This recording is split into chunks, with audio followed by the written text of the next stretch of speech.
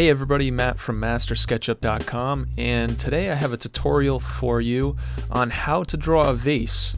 This is going to feature the arc tool, the follow me tool, and the offset tool. So if you're a beginner and are looking for some tips on how to use those tools, this is kind of a good easy tutorial for you, and this is what we're going to end up with this vase right here. You can see it's hollow, so we'll be building the wall and using the follow me tool to turn it into a vase. So the first thing you're going to want to do, and I like to do this with a lot of different things I'm doing in SketchUp, is create something to reference off of. So for instance, if we start with a rectangle and we try to draw like an upright rectangle, SketchUp is inferencing the wall behind this table that I'm on. I'm just trying to create, a rectangle that comes up like this and goes across, but it goes a little crazy like that. So what I'll do is I'll just create a box here and then use the push-pull tool to drag up, and this will give me a nice surface to reference to when I'm drawing the outline of my my vase. So once you create your reference box, you just select everything by triple clicking it, right click, and make sure it's in a group, because we don't want the profile to be sticking to this box. We're going to be deleting this box later on. So now that you have this nice reference face to work on, what we're going to do is create the profile of the vase. Now we don't need to make the entire profile. We actually are going to split this in half and just do half of the profile, and then the idea is we take that profile and spin it around in a circle. So to do that, I'm just going to do it freehand. You can be more precise if you want. You can use the tape measure tool to create guides at specified dimensions, but we're just going to use the line tool and start drawing. So I'm just going to click here and drag over to make the bottom, and I'll zoom in a little bit better and make a little angle there. And then now we want to switch to the arc tool. So since SketchUp thinks we're continuing to do a line, you can either press escape, or you can just click on your keyboard A to bring up the arc tool, or you can just select the arc tool. So another good idea is to have a picture of whatever it is you're trying to model. This is a picture I just grabbed off of an image search. This is kind of what I based the shape of my vase off of. So it's nice to have something like this where you can judge the proportions. So we'll come back in here and we have the arc tool selected. So we'll just start here and we'll kind of come up to this spot here. You click again to specify the second end point of the arc, and then the third click is going to define the bulge. Now it'll snap to different types of arcs, but we're just going to come out to a slight bulge here. Click a third time, and there's that arc.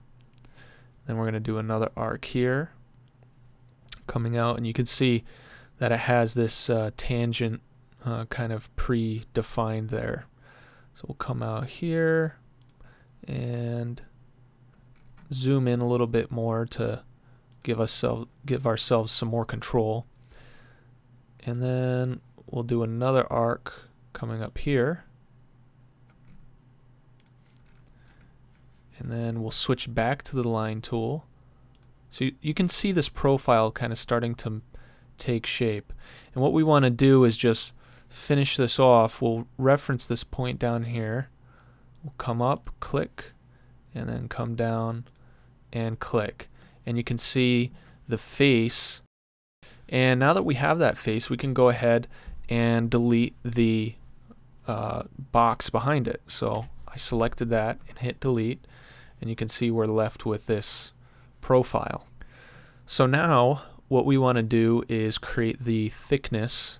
So we'll go and grab the offset tool, and you can see that whenever you hover over a face, you'll see a little dot, and that's where the offset will start from. So we'll go ahead and click to start, and then as we move the mouse, you'll notice how it creates an offset profile of the outline of that face. Now we want to be careful, because see how if you go too far the lines start overlapping, so we just want to do a slight, like almost quarter-inch line, and this was kind of the tricky part up here. You didn't want these lines to overlap, so that's great. So now we have a nice wall thickness here, and then we'll go back to the line tool, and we'll just create little cutoff points here, and then we'll erase all of these points that we don't need anymore. So now that we have our profile, all we need to do is create a path for the follow me tool to follow. So we want to go in a circular path, so we grab the circle tool, and you can see how right now it's showing a blue circle, and when I come on this face it shows a green circle. So you want to make sure that it's locked into the blue circle reference, so whenever it pops up in blue you just hold down the shift key and that'll keep it in that reference point. So holding down the shift key, once you're in the blue circle, you come to this endpoint and click once to start, and then you're going to drag it out to this point and click again to finish. And then the final step is to do a follow me tool action. Before you use the follow me tool, you want to select the path that the tool is going to follow. So using the select tool, you select the circle, then you click the follow me tool, and then click on the face, and there you go. Now if your vase comes inside out like this, if it's kind of gray, sometimes that'll happen with different things you model in SketchUp. You just select everything by triple clicking it, right click, and click reverse faces, and you're all set. And if you'd like to learn some more tricks and tips on how to use SketchUp, you can visit my website at mastersketchup.com.